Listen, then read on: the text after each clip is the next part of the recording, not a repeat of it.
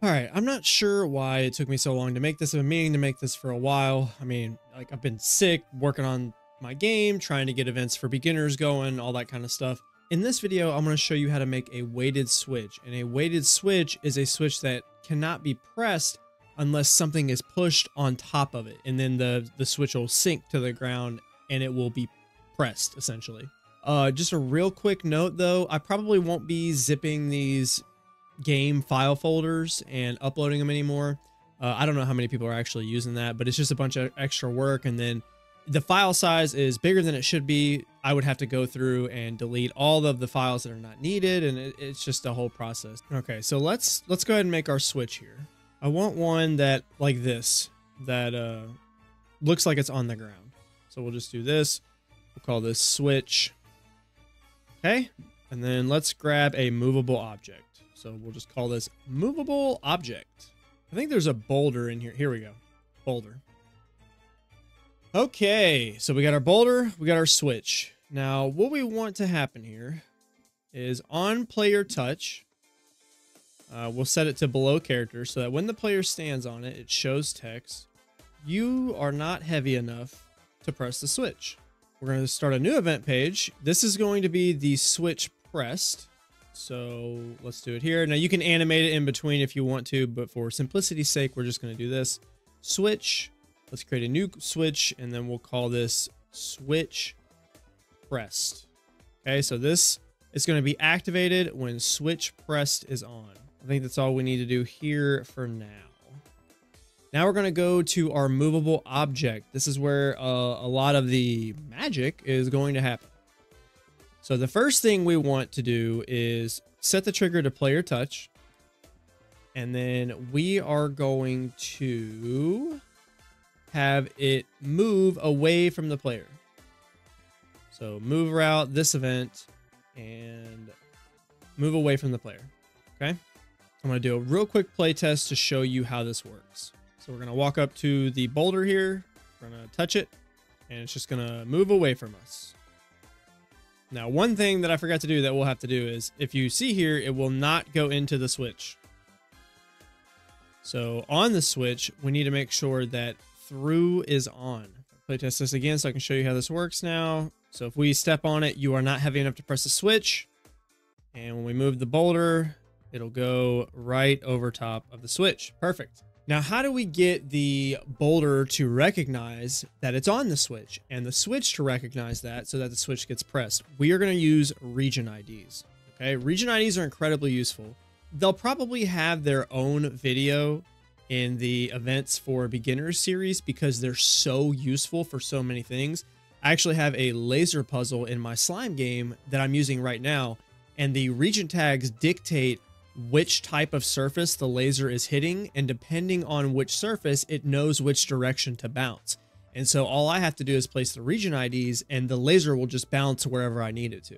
We're just going to use, for this example, we're going to use region 1. So we're going to make the switch region 1. Now inside of our boulder event, so after it moves away from the player, we want to go to page 3 here and we want to go to get location info. And let's create a new variable here. We'll call it region ID. Okay, and what we want to do is change the info type to region ID. What this does is it pulls the region ID of whatever you designate here as a location. So for instance, for this example, designation by character, this event. And what it's going to do is after it moves, it's going to get the region ID of the tile that it is on. Now what we're going to do is we're going to create a conditional branch and we're going to say if region ID equals 1, we're going to turn switch pressed on. We actually need to make an else branch for this. And if it's not 1, it needs to make sure that switch pressed is off. Now, the reason that you need this is because if it only turns on when you hit 1, once you roll the boulder on top of it, if you try to roll the boulder off of it, it will still show the switch as pressed. So it needs to make sure that it is on region 1, and if it's not on region 1, it needs to turn the switch pressed switch off so our button won't be pressed down without the boulder. All right, let's give this a little play test. Real quick, let's have it play a sound effect so that we know for sure.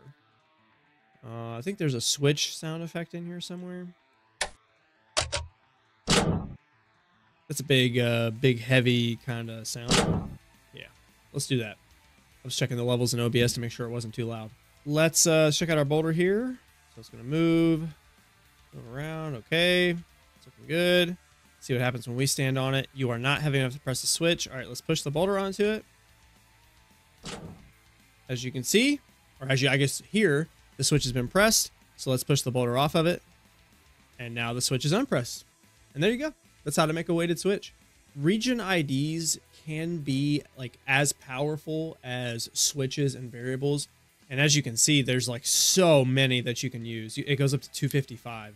But they're very powerful, and they deserve their own episode in Events for Beginners because they're so powerful. You can use them in so many ways. Future content. I'm actively recording Events for Beginners 2.